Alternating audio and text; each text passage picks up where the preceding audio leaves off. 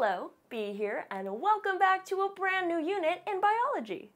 Now that you know all about chromosomes and DNA, it's time to put that knowledge into action and see how chromosomes are inherited by offspring from their parents, giving their bodies all the instructions they need to survive, as well as their visible traits.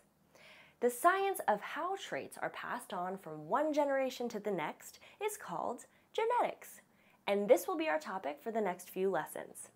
As we study genetics, it will be very important to remember what you learned in the last unit about DNA, and especially the process of meiosis. If you don't remember the names of all the steps in meiosis, that's okay.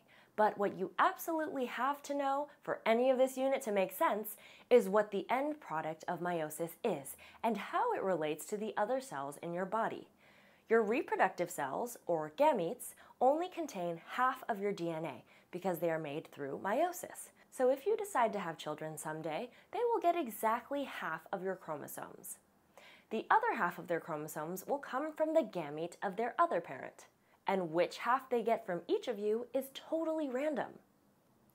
You may remember from Unit 1 that sections of chromosomes are called genes, and that they code for specific proteins, which in turn give us specific traits. For every gene, you have 2 copies, one from each parent. Each of these copies is called an allele, and the combination of alleles you have for any gene determines which trait you show. We'll look at a couple of examples of interesting genes and alleles in organisms today.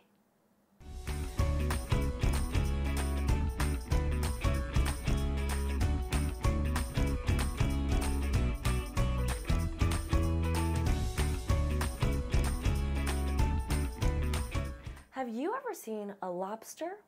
What color are lobsters? I bet you said brown or red. The vast majority of lobsters are brown, but turn red when they are cooked. Have you ever seen a blue lobster? They are rare, but I promise this is a real picture. How do a small number of lobsters end up being blue? Remember that in the last unit we talked about genetic mutations or changes to the DNA? Well, it turns out that there is a mutation in the blue lobster's DNA that causes them to overproduce a protein that gives the blue color. And it is possible that the mutation will be passed on to any offspring that the blue lobster has.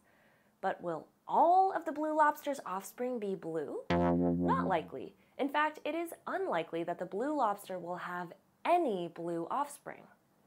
In order to be blue, the lobster must have gotten the mutated allele from both parents. So the only way to guarantee that our blue lobster has blue lobster babies is for it to mate with another blue lobster. Great plan. Except that they are so very rare. It's highly unlikely that our little blue wonder here will ever even see another blue lobster. So, how are blue lobsters ever born? Well, it's just luck. There are a small number of lobsters out there, thought to be about 1 in 1,000, that do have one allele for the blue condition. You would never know it just by looking at them though, because most of them appear as the more typically seen brown color. But if they happen to mate with another secretly carrying the blue allele lobster, there is a chance that their offspring could get the blue allele from both of them, and be blue! So, if you are ever lucky enough to see one, you've witnessed the power of genetics and probability. Unfortunately, not all inherited mutations have a fun effect like blue color. Another example of a mutation is found in humans called sickle cell anemia. If an individual inherits a sickle cell allele from both parents, their blood cells will not produce enough hemoglobin.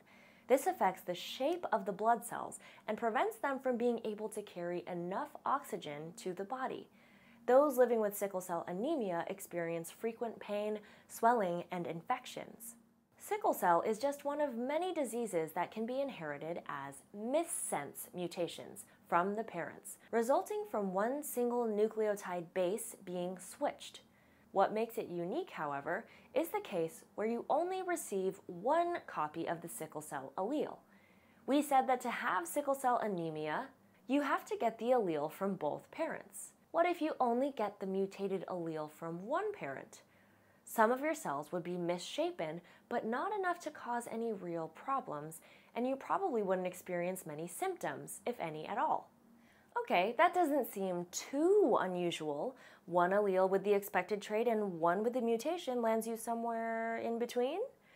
Strangely enough, though, it was found that the sickle cell allele was almost completely absent in most parts of the world, except places where malaria is commonly spread. Malaria is a serious disease caused by a parasite and often spread through mosquito bites. It became known that those with the middle condition of sickle cell, having one sickle cell allele and one allele without, had significantly higher immunity to malaria. That's probably why the allele stuck around in those populations. It was actually an adaptation. But only if you get exactly one sickle cell allele, not two. The study of genetics is full of all sorts of interesting cases like this. Unexpected results in offspring and traits being inherited together that would seem unrelated. As we go through the unit, we'll look at the mechanisms behind these examples, and you'll learn to predict the outcome for offspring, knowing what genetics the parents have to offer.